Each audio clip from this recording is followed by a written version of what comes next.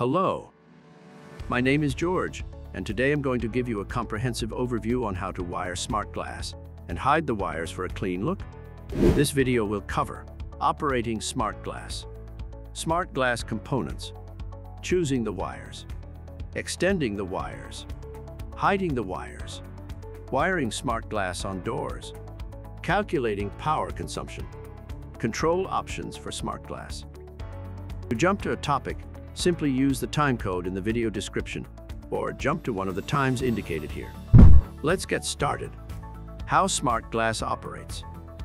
Smart glass is a truly revolutionary technology, allowing you to transform glass from clear to frosted with the flick of a switch. This is accomplished by the application of electrical current to PDLC liquid crystals.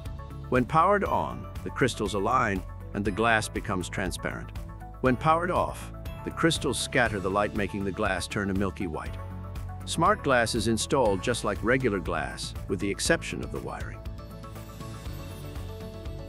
Any smart glass installation project will comprise three main components: the smart glass itself, the transformer, and the wires that connect the smart glass to the transformer. Smart glass technology comes in two forms: smart glass and smart film. Smart film is applied to existing glass to transform it into switchable glass. By transformer, we are referring to a device that drops the voltage down from 110 volts to the lower voltage for safety.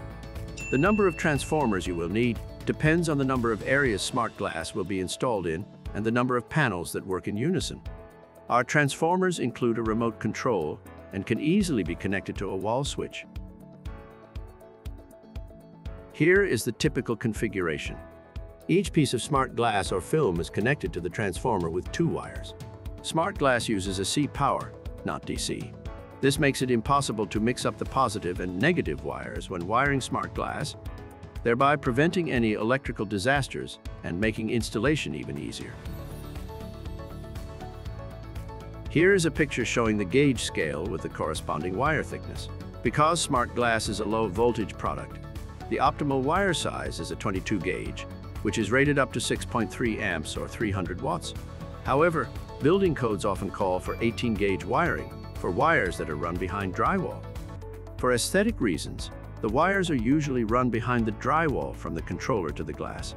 The best time to do this, of course, is during the construction phase. You should leave the ends of the wires as close to the installation area as possible. Controllers can be placed in the ceiling, shelf, or control room up to 100 feet away, or you can simply mount it onto a wall. Once the film or glass is installed, you simply connect wires on the smart film to these leads. There are 5 methods for connecting or extending the wires: heat shrink connectors, the twist and tape method, crimp connectors, terminal blocks, and wire nuts. There are 2 options for wiring smart glass post-construction. You can either run the wires behind the walls or on the surface of the walls.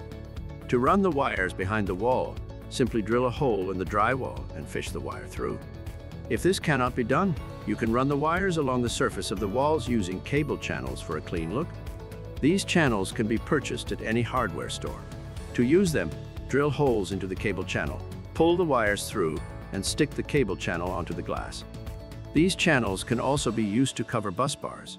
When applying them to smart film, we recommend leaving a gap of ½ of an inch. This way, you will have room to apply the channel to both the smart film, bus bars, and the glass. If you only apply the cable channels to the smart film, the film may eventually peel off the glass. The use of flat wire is another option.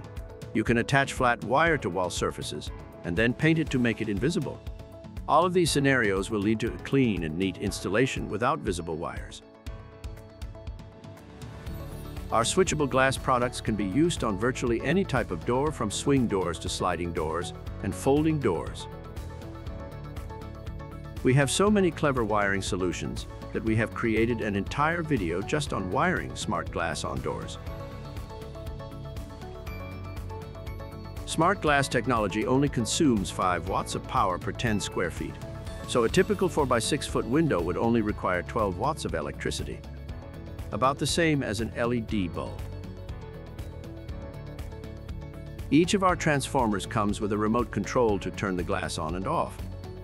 But there are many other ways smart glass can be switched from clear to frosted, including wall switches and buttons, and also many contactless controls from home automation systems, smartphones to voice command. If you want to use a home automation system to switch smart glass on and off, the easiest way would be to use a Wi-Fi switch controller that is operated via tablet or smartphone. Wi-Fi or any other additional options must be installed between the power input and the power supply. This setup will allow you to cut off the power to the transformer through a device, such as Alexa, Wi-Fi, Sanofi or Lutron wall switch. Other options include the Lutron Casita Smart Switch Kit, the wireless Pico remote, or the wall switch with Jefferson. You could also connect the transformer to a motion sensor so that the glass will react appropriately should the sensor detect any motion. Check out this video for more ideas on how to control smart glass. We appreciate you taking the time to watch, and we're confident that this information will prove invaluable for your smart glass project. If there's anything else you need help with, don't hesitate to contact us. Our team of experts are standing by, ready to set you up for success.